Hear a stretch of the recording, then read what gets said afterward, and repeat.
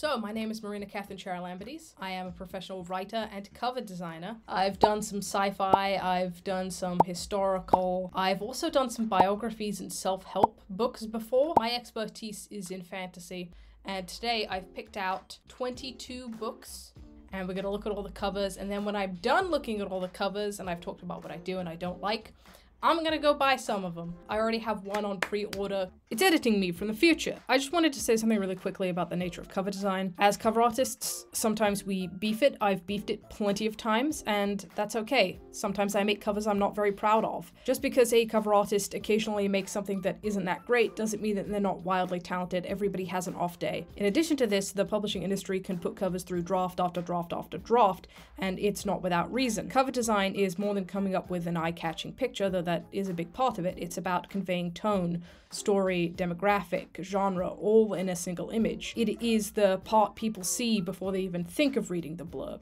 It's a very hard job. Book covers aren't something that the designer is solely responsible for. They go through committees of people who aren't graphic artists who eventually approve and or critique the work. What I'm trying to get at here is designing a book cover is way more complicated than it may seem at first glance, and I want you to keep that in mind going forwards. Okay, I'll let you get back to whatever it was I was saying now.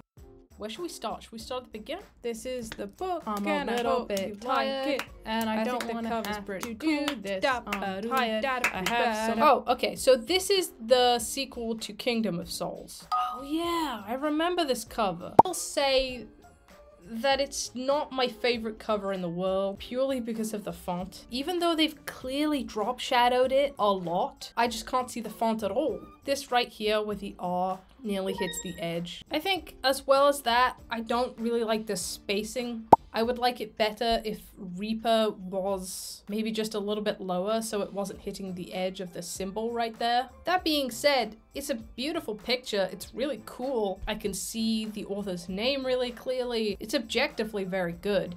Even the red font, like I would never, ever, ever do this as a cover designer, but as somebody that has, they've done a great job. Looking at the Kingdom of Souls as the original cover, I'm more fond of the way this font is laid out, and I gotta say, this font is extremely rad. I have no idea what the tone of this novel is, but I would guess that it's got some futurism in it. And I have to say, I like the cover of the first one better than the second one. It's not really like anything else I've ever really seen, so it's kind of fantastic for that reason. Beatboxing noises. I can do beatboxing noises. Tess of the Road by Rachel Hartman. This I saw at my local bookshop, and I was absolutely in awe of it. I think it's extremely cool. It's got that Six of Crows thing going on, where the edges of one thing make up another thing, and it's very cool. I love it very, very much. I've never read this novel.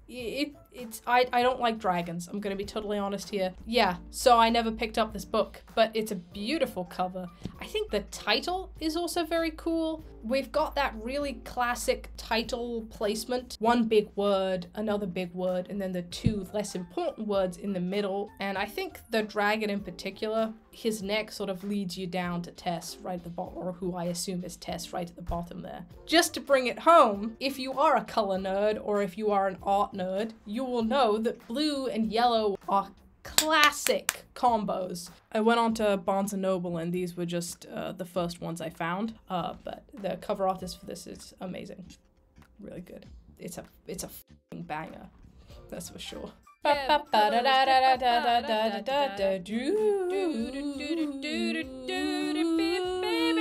This is another one I picked up because it's just extremely rad. The font is a bit finicky in places. Right where that R is, they've tried to balance out the long R with the long N at the top, and I think it works, but I personally would have made the font a little bit smaller. It's straight up rad. I love stuff that has that pinky purple hot pink in it. This is perfect because you've got that big spot right at the top for your title. And then you've got a nice blank spot right at the bottom for the author name. You've got it sort of like boxed in. I think this is probably another really good example of coding the tone of your book with the cover, because the font, it's not super flowery. It's probably a fantasy. Maybe a modern day supernatural even. But it's not beveled. The borders on the book, to me, borders on a book are a very quick way to code something as Victorian or steampunk even. So I have no idea what tone this is. I'm really fascinated to find out though. Villages, forests.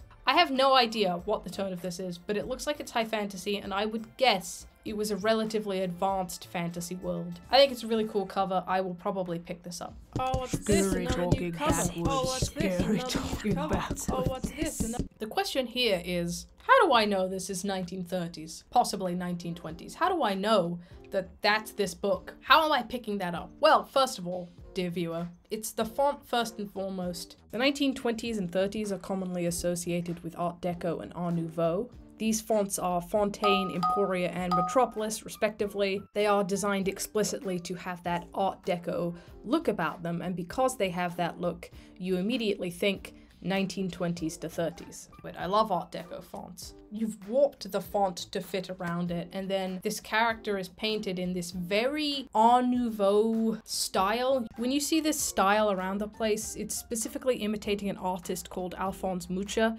who is considered not only a father of modern day art, but specifically of Art Nouveau.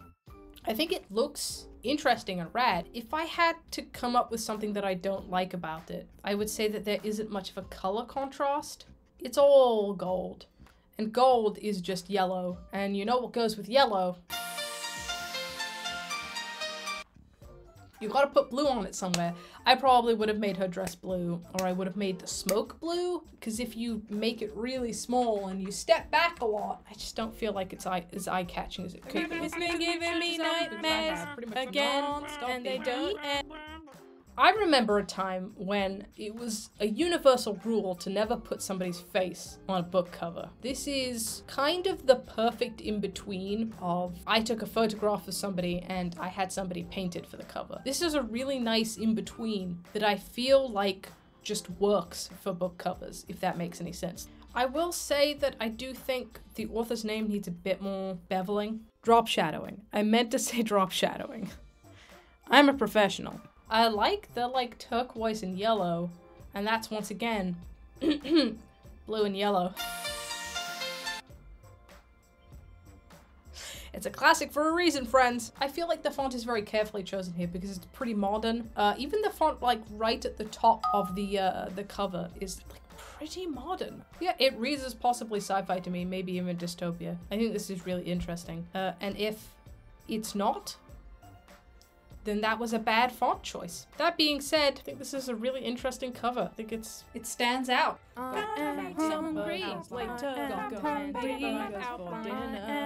I saw this one while I was in Waterstones a couple weeks ago. I'm just gonna be honest here and say that I really don't like it. I don't really know what to say other than that. I don't really understand how exactly the splashes have been integrated into her body. I don't like the way that the font is beveled, but it's not shiny. Normally beveled gold font has a sheen to it that makes it really stand out, but there isn't one here. It's a matte metal, which is very strange. The shadowing underneath skin and sea is appropriate, but then it's been set to the same level underneath of and the, and it's just too tight around those letters. You shouldn't be able to see the drop shadow. It should be seamless. And on top of that, the gold of the text is exactly the same as the gold that she's wearing, and it just sort of blends in, like especially her earring. It comes out looking like it's part of the font. It's just not, I don't want to say it's not good. I mean, I don't even like the color of blue that they're using for the water. It's just gray. It's not even blue and yellow again. It's gray and yellow. I would really like the saturation of the cover to come up. I'd like the blue to come out a little bit more, and I'd like the font to be shinier. And I don't know why there's a fishtail down there. It's not good. It's not my favorite. I did stop and look at it, so it's doing its job at the end of the day. This God, I have children. No. This is my wheelhouse. Hi, editing me here. I'm looking at this book cover again, and I'm gonna be totally honest, I don't like it at all. It's like way too busy. It's like way too busy. It doesn't read as contemporary to me at all. I don't really know where to look when I see it, and I don't like the way the Buffy the Vampire Slayer logo is drop shadowed. It doesn't look very good. I'm not sure why I was so into this when I was recording. I think maybe I was just sick of saying that I didn't like stuff, and I wanted to be enthusiastic, which is fair enough. Nobody wants to be a negative Nancy. The truth is, I think the cover designer has tried to make it modern with the font, but it looks more like a dystopia. It looks like a dystopia or a vintage dark fantasy, when in reality this is set in modern day. This is a supernatural thing. And if we were doing supernatural, my go-to for a modern day supernatural and urban fantasy, that's the word, that's the phrase I was looking for, urban fantasy. I use urban fantasy fonts are commonly associated with more feminine styles, lowercase, little flicks. More painterly calligraphy style fonts tend to be reserved for rom-coms. This took like an hour to record, but I spent basically a whole week editing it. I can't help but feel like not just this cover, but the covers of the others, The Damned, The Beautiful, they're all a little bare bones, and normally that would be my thing, but it's just not really doing it for me. Like, this dress is a little too photorealistic. I like green on covers. I think green is severely underutilized, especially in a primarily feminine audience. I love green. If you look at the cover for The Damned, it's cool. Like, the picture is extremely cool, but it's just too photorealistic. When I see photorealistic stuff like that, it makes me think it's a little dated. It looks a little 2000s to me. And then the font itself isn't quite gelling with the picture. They've tried to make it that bone color, but I think it needed a bit more yellow in it to match the bone color. Or maybe it should have been that peony pink. I think at the end of the day, the issue here with these covers is that they haven't been through like a gradient map. They haven't been recolored. I'm just gonna add a gradient map to see what happens here. Do you see how it's like immediately changed the whole vibe? I can add extra colors to it as well. Like, that's the wonder of a gradient map. If I want that peony pink, I can bring it back. And if it still looks too photorealistic, I can go into levels and I can play around with the harshness of the shadows. I can really play with everything here. And as for the dress on the third cover, it's too big. It needs to be shrunk down a little. Stick with the green, because I love green. But there should definitely be an additional pop of color in there somewhere, which is probably why I like the skull better. I will definitely be picking these up. This is the secret message that's so quiet you can barely hear it. I don't like these, I'm just gonna be honest. I don't like the realistic faces paired with the painted on parts. I don't like that the font doesn't quite stand out enough from the people. And I keep going back and forth on whether or not I like the white backgrounds. Is it fun and different, or does it look kind of tacky? I don't know. This looks good. Sorry, I'm yelling. I mean, first of all, your eye immediately goes to the title. Her name second, which is exactly how it should be in graphic design. Second, you've got this wall up that gives you this sense of isolation and claustrophobia that I think is really present in the novel. Third, you've got that little figure down there that I assume is our hero, just like giving you scale and once again enhancing that like oppression present in the cover. And then you've got that figure inside the little title, and then you've got the buildings, and it's just, it creates this great tone of oppression and wonder and fantasy, and it's just an objectively really good cover that is objectively well laid out in its text. It's good stuff. Like, it's evocative, it's fun. Oh, do we have different covers in the UK? Oh, sick. Wait, we have different covers? I don't like those. No, that looks tacky. I don't like any of the other ones that are more colorful. It's just a bunch of models. I don't like it. The ones we have now, it just makes it look a little bit too pulpy. I mean, for how serious the novels can get, it's just a little too pulpy for me. I don't like it. I'm looking back at it, and it's like plum and purple and rosy gold. It's a nice idea, but I think the originals were just much better.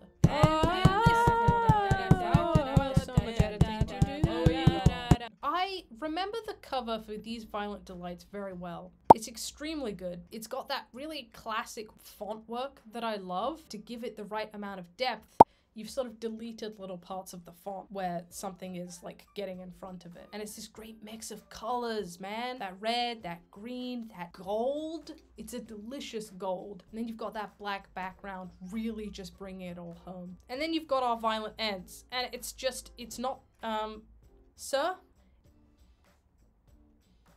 I mean, where do I start with this? The fire doesn't look particularly good. The font is now kind of like a light yellow. The background is red. I've just realized these are McDonald's colors. Okay, I had to cut most of what I said about this cover because I went on for what seemed like a half hour talking about it, trying to figure out why I didn't like it, because I really, really, really like the original.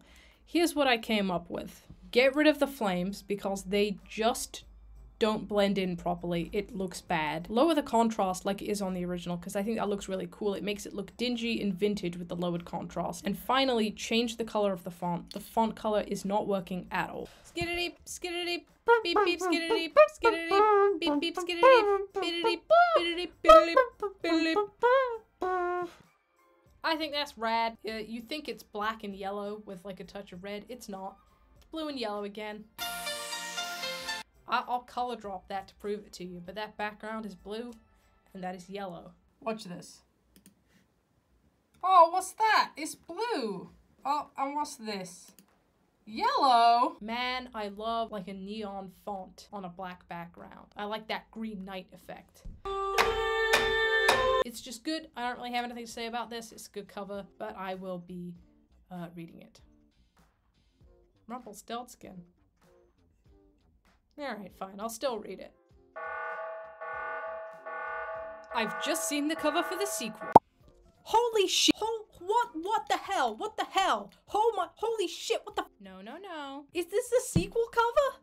Never in my life have I seen such a wild leap of just like quality. Holy— Bad word. This is awesome! This is awesome! I'm so glad I have these books now. Oh my god, this is rad! Holy shit! I'll leave the shits in though, because that's funny. It's the sound of the summer. Pen on a glass. Woo! Here we go. I don't know what's going on. I read the first 3 books. They just sort of kept coming. Now they're covered in glitter and I kind of love it. Like, I can't accurately explain how impressive this is to me. If you asked me to make like, what is it? 1, 2, 3, 4, 5, 6, 7, 8, 9, 10? Like 10 separate book covers for one series? I wouldn't be able to do that. I can't honestly tell you that I can come up with that many variations on an eye on a background and then something coming out of the lashes. The fact that there are so many different versions of these covers is technically very impressive to me. That being said, it's also super interesting to me that Shatter Me started at the height of dystopia, and the covers have been sort of adjusting over the admittedly really long time that this series has been running. It's fascinating to see the standards of book covers change. I kind of love it. It's giving me the Air vibes. It's kind of a mess, but in a really cheerful, wonderful way. I don't have anything to say about this other than I am a sucker for glitter on covers, and I think this looks adorable. It's still a dystopia though, right? It's just such a stark contrast from where we started, but I love it. Heavy metal sound. I'm not honestly sure where this is going or why I decided to do it. I like it. I have read a lot of Trisha Levenseller books. Boy, have I. Please give me your career, Trisha. You good at job. I haven't read this one, but this cover slaps. I have no notes. Perfect, wonderful, amazing, fantastic, love it. It's just good stuff. It's definitely got a Victorian vibe to it. I love that black. I love that juicy red. I love that blade in the middle. I love the font choice. It's so good. It's not over-designed. You go straight to the font. It's perfect. No notes. Definitely not coming up with this on fly. It's just dope, objectively. It's the full jacket. It looks so good. It looks so good. That's how you know you're working with a good cover artist, when they make you the full jacket. It looks So good! This has a lot of things I could talk about when it comes to fonts. First of all, it's got a really bold color on it, which is always a good choice. You've got your protagonist on the front, but I like it a lot because she's not super photorealistic. She's a painting. The author's name, but the font is a little bit thinner, so you don't immediately see it. And then you've got Iron Widow right there. I do think it needs a little bit of drop shadowing, but otherwise, I think it's extremely cool. Because the font that they've picked is pretty modern. It makes me think this might be a space opera of some kind. Sci-fi inspired by Chinese history, sign me the fuck up. That sounds awesome. I do think it needs a bit of drop shadowing, but it's rad. It's a very rad cover. And Jiran is a sick-ass name. We're nearly done. Members. Melody. This is the melody. See, if I step back, I can't really read it. That being said, there is a special place in my heart for covers that are all font. This one in particular I really love. But I feel like it's not enough font. For something that's all font and just with like a little bit of C stuff, there should be more wigglies of the font everywhere. That being said, it's got the same problem lots of titles have, where it's just like, put something in between the background and the font, please. Bring it out a little bit, because if I'm not looking at it directly, like this close, I'm not going to be able to read it. If I see it on an Amazon page at a distance, I'm not going to be able to read that font. If I see it at the distance at Barnes & Noble, I'm not going to be able to read it. Overall, I do kind of like it. Dude, I'm just very psyched to read this one. I don't really have a song to do here. Already ordered this. Can't wait. Do I like the cover? I love that it's all color with that pop of red and green. I like that her name is just in a stark black, which isn't anywhere else on the cover. It looks cool. And that's all that really matters at the end of the day. Is it my favorite? I can kind of see it at a distance, but I do wish the font was once again a different color. That being said, people tend to use gold as an accent color. They don't tend to make everything bright yellow. And I think this looks really cool. I also really like the texture. Sorry, I'm leaning in. Yeah, I also really like the texture at the back. I love that red. That pop of red. And they're doing that thing again that I keep talking about where you delete parts of the text. I bet this looks great in person, up close. It does not. The font should have been a different color. I bet this looks great in person, up close, the font. It does not. Already ordered this. I'm gonna read it. I would read anything that Tahira Mafi wrote. She owns me. It is the 41st millennium. More than 100 centuries. The Emperor of Mankind. Oh shit! Scarlett Sinclair? That can't be real. It's awesome. You sound like an old-timey thief. I love it. I also found this, like, special edition. And I have to say, I think I prefer the bright red over the black and, like, dark red. However, seeing it in bright red now does make the weird splash of wine / blood really cartoony. And the same can be said of the roses here. It's just a little too uncanny valley. Oh, she's gonna break into my manor house and steal my pearls. Sorry, what was I doing? Right, this is the Barnes & Noble exclusive edition. We've got our gold, our yellow, but we're contrasting it with red this time. And we've got that black background again. And we've got that white font.